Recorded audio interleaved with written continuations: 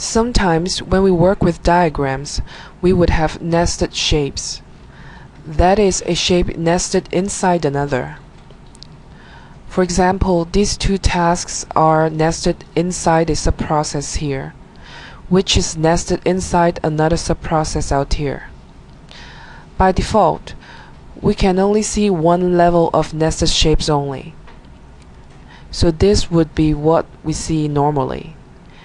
This tutorial will show you how to change the settings to view all levels of nested shapes so that we can get this view up here. In the new diagram, add a subprocess.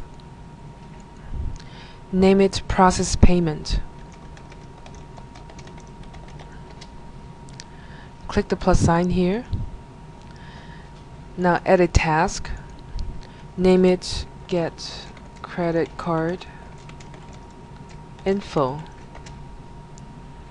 Add another task. Name it Charge Credit Card. Okay. Now add a new diagram. In here, add a task. Name it Receive Order.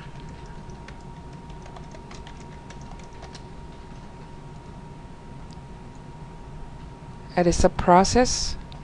Name it Process Order.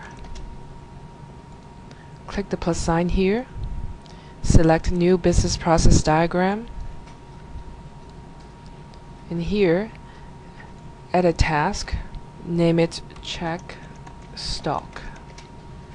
Okay, and then now we're going to reuse the Process Payment subprocess. Select it here. Drag it over. Now let's connect these two. Go back to Business Process Diagram 2. Now you can see that the nested shapes are not showing. To show them, go to the main menu, select Tools, then Options.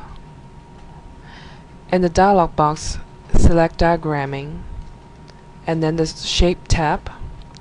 Scroll down to the bottom. Look for the option that says Show Unlimited Level in Preview Shapes. Select the checkbox. Click OK.